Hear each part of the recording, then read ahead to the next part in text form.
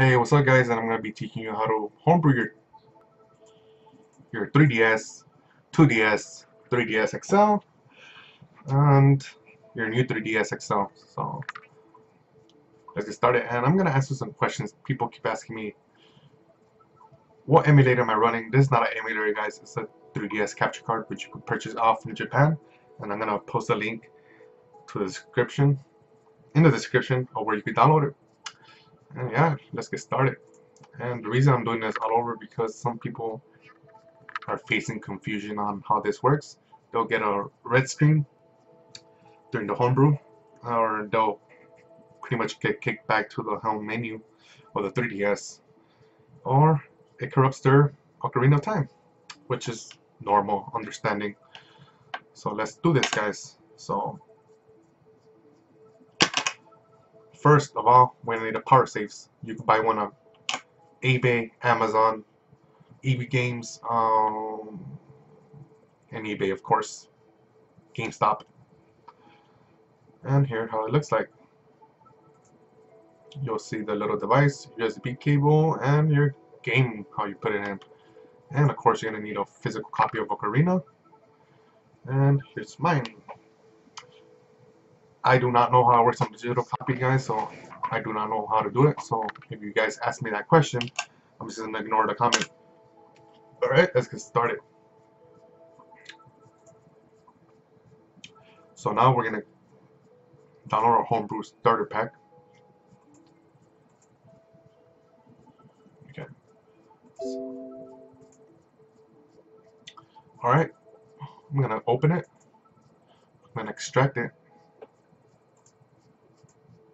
I'm going to click yes to all. I mean, it's asking me that because I already have it. I'm just redoing it because I can, and I just want to show you guys how to do it properly. So let's close this. Now we're going to go back to The Legend of Zelda Ocarina of Time. This is going to be called the OTT Hacks tutorial. I'm going to go to Yellow's 8 repository. And we're going to go right here to latest release. And this works on 10.6, 10.7. They're the same builds. And we're going to save it. Oh, I already have it, so it's asking me. I already have it, so I'm just going to redo it again. Okay, so we're done with that. Alright, perfect. Now what we're going to want to do is pop in your SD card to your computer from your 3DS. And, I mean, you already see these files right here. Just ignore them. And let's go to our computer. I mean, the only folder or whatever you're supposed to have is Nintendo 3DS that I can remember. So just ignore the boot, theme, starter, haunts, and 3DS. Just ignore it. Alright, let's go to downloads and look for your starter pack. So I'm going to drag them. And I'm going to click replace these files in destination just because they're already there. So once it's done, then we'll proceed. Okay.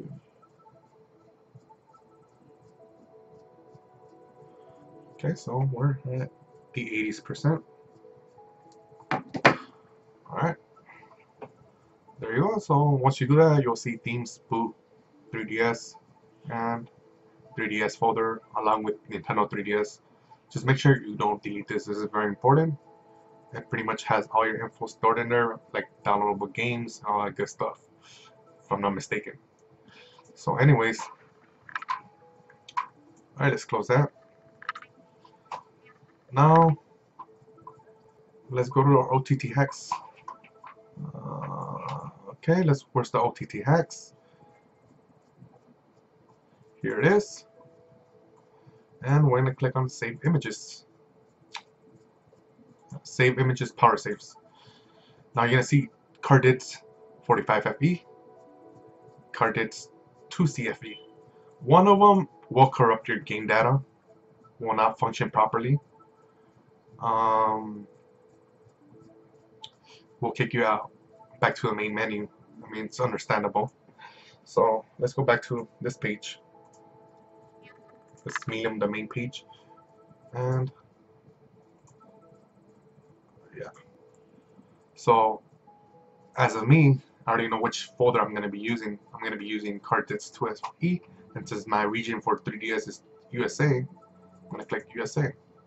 And then you're going to be wondering, what do you have to do now? So this is going to be very helpful for you guys. So since I'm running the old 3DS, I'm going to go Alt. I'm going to click Alt. 10.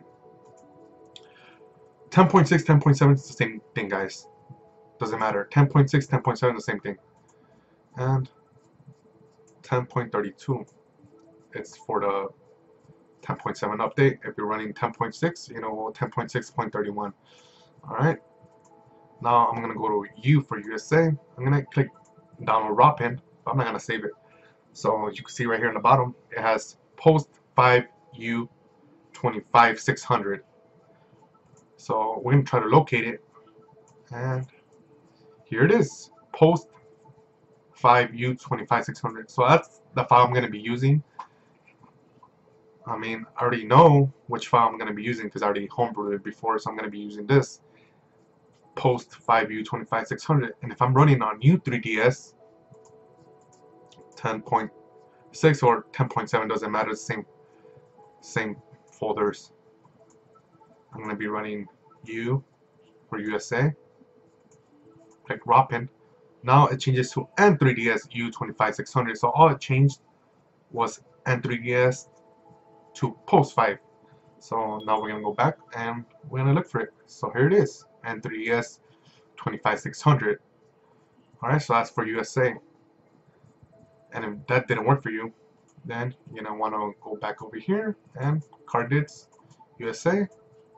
As you can see, 25600, the same file. 25600, same file. I mean, it's the same. They're the same. It just might be coded differently, from my understanding, which that's what I've been told, but I could be wrong. And that's pretty much it, guys. Oh, and if you're trying to look for the Euro version, you can go 10.7.32 and E for Europe. And now you're gonna see post. Okay. Oh shit. My bad. It has to be 10.32. I mean 10.7.32. Alright, here it is. So post 5E2457.6. So that's going to be for the old 3DS. And I'm going to go to Euro, and you're going to find it. Post E24576. Post E24576. Alright. So here it is. That's the file you're going to be using. And if you're running a new one, 10.7.32, just make sure you click on, you put in the version you're running, and E for Europe, U for USA, J for Japan, and we're running a new 3DS. When I click download raw pin, it's going to give us N3DS E24576. So we're going to locate it, and here it is, N3DS 24576. So all it does is changes from post 5 to N3DS, but depending on what system you have. Alright, so that's pretty much it. There's nothing else to it, guys. That's it. This is the main thing you gotta focus on. I mean, if it gives you errors, I mean, I don't want to hear it because I already went through it. So if one corrupts your game or whatever, doesn't load homebrew, you're gonna be using the next folder. If you use this one and try this one, I mean, if you use this one, then you gotta try this one, or if you use this one, you gotta try this one, because one of them will corrupt your game. Data won't pretty much load homebrew properly. So that's pretty much it, guys. So make sure you focus on that, and yeah, let's focus on homebrewing our 3DS. So now we're gonna go to power saves, pop in your game. I'm sorry, it's gonna be a little longer because I just want to get it out there so people can know what you're dealing with. Alright, so if you're not familiar with power saves, once you load it and download it or whatever, you're not gonna have nothing. You're not gonna see anything until you start using codes. Like for instance, let's see. Let's apply. So it's gonna show you how it works. Just ignore this. I'm just gonna show you like how it's gonna start creating a timeline on your power saves. So you can see it created today's date backup. So I use the code, so it's gonna create a timeline. That's pretty much it, guys. That's all there is to it. All right, so let's get started. We're gonna create a backup, and you're gonna rename it to whatever you want. So I'm gonna rename it to Hyrule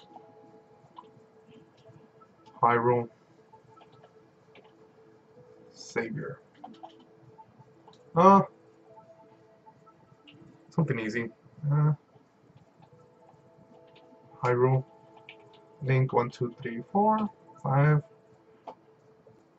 Alright, so there you go. It created my backup, Hyrule link 1 2 3 4 5.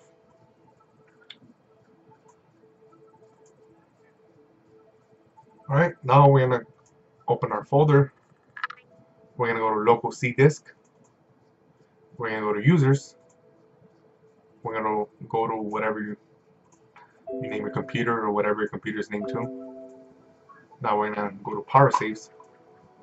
Alright. Now let's open our other folder where we have the OTT 3D hacks. Okay, where is it? Perfectly, save images. Since I know what I'm gonna be using, card dates, I'm gonna be using this one. So if you're from USA, whatever, if your 3DS is from the US region, just use this one. I mean, that's what I'm using. So pretty sure it should work. If not, then try this one right here. Alright, so I'm going to go to USA. Since I already know what file I'm going to be using, post 5 for, remember, for all 3DS. So we're going to drag it. Here it is. So let's rename the file we dragged to it here. Rename it to whatever you want. So I'm going to rename it to Zelda Majora's.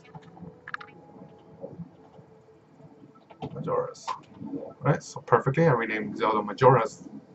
Now I'm going to be looking for Hyrule Link 1 2 3 4 5. So if you never used power saves before, I mean, you're not going to have all this list. So here it is. Hyrule Link. So you're going to want to highlight it, right click, copy, and we're done. Now look for that file that you renamed from here to here.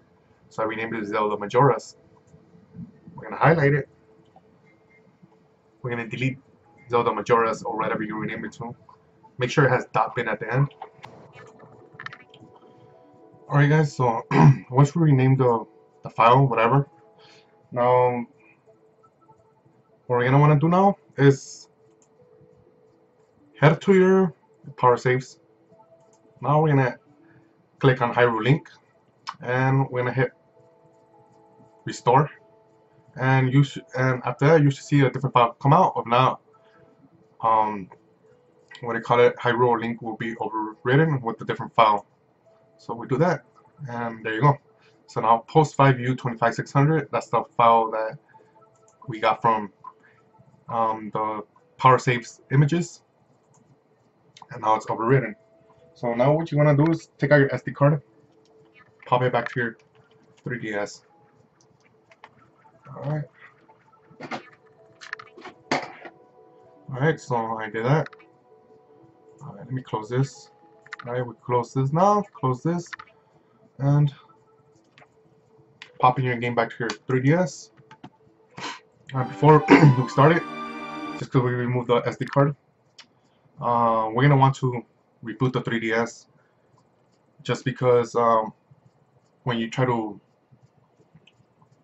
what do you call it? When you try to load Ocarina of Time and try to go to Homebrew, it's gonna pretty much freeze. So once you do that, make sure you reboot your 3DS, start.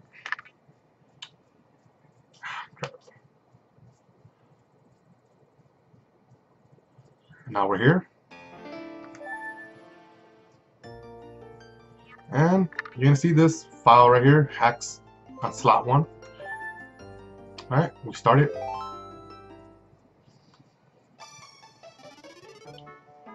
Alright, and then you're gonna see 500 rupees. You're gonna see all these items maxed out on the side. So now we press A, and